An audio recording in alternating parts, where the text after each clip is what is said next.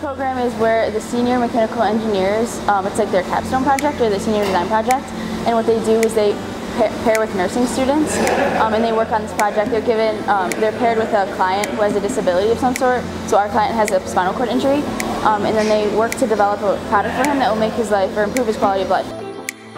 Building assistive devices, building innovation for people with physical disabilities really requires a lot of discipline.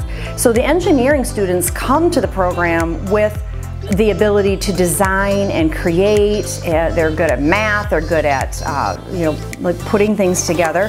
The nursing students come to the program with a knowledge of human anatomy and physiology and what are some complications of physical disabilities, if it's spinal cord injury or muscular sclerosis, or those are kind of most of the ones that we sort of deal with, some gunshot wounds, things like that.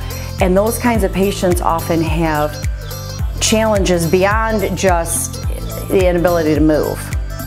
My goal as an instructor is to get them thinking, since they will be in mechanical design, get them thinking about who they're designing for and thinking beyond the scope of designing something for yourself or people like you. So think about who's in your community. We have an aging population.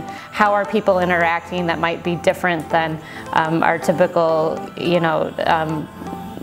subset of people that we're used to interacting with? I think it's a course that really epitomizes the mission of the university.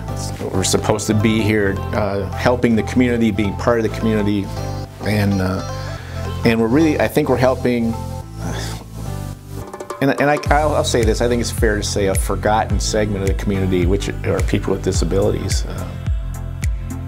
I think it's very beneficial, especially to see like how a device is created and then changed over time, because even just hospital beds are like still getting changed all the time for various things.